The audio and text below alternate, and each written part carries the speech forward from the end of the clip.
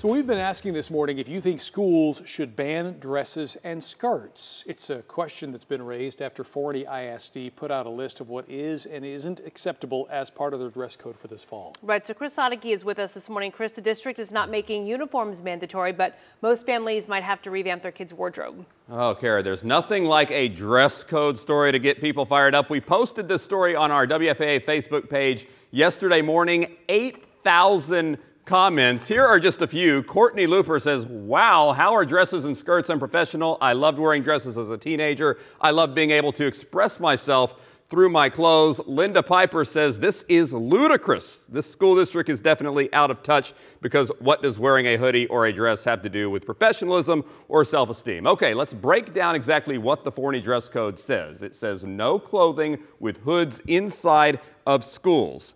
Now, that's any kind of hoodie, a jacket, a coat. If it has a hood, it's a no-go. Also, no dresses, skirts, or skirts for anyone 5th grade or older. Forney ISD said the goal of this new dress code for the upcoming school year is to improve student self-esteem, bridge socioeconomic differences among students, and promote positive behavior, thereby enhancing school safety and improving the learning environment. In a YouTube video, the district also said it helps emphasize the importance of professionalism and work ethic students will eventually need in their professional lives. But it's too much and goes too far for some. Brooklyn Holloman is a 10th grader at Forney and has started a petition against the new dress code, and her parents support her. I was told that basically hoodies were a safety issue, that kids wouldn't take the hoods off their heads. When I asked regarding the dresses, I was told that they were trying to teach professionalism.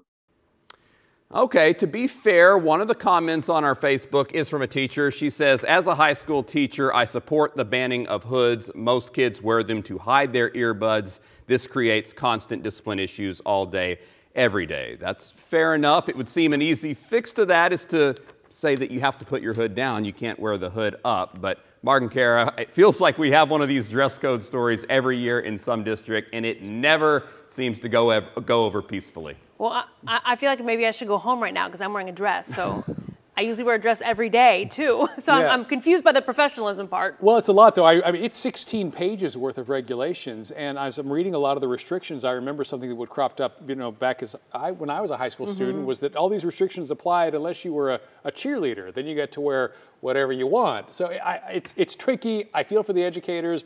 In this case, I feel for the parents, though. Okay, let us know what you think. You can weigh in right now at WFA.com/vote now. But at this point, 95% of people are saying it goes a little too far. As far as our polls go, that's pretty overwhelming. Yeah.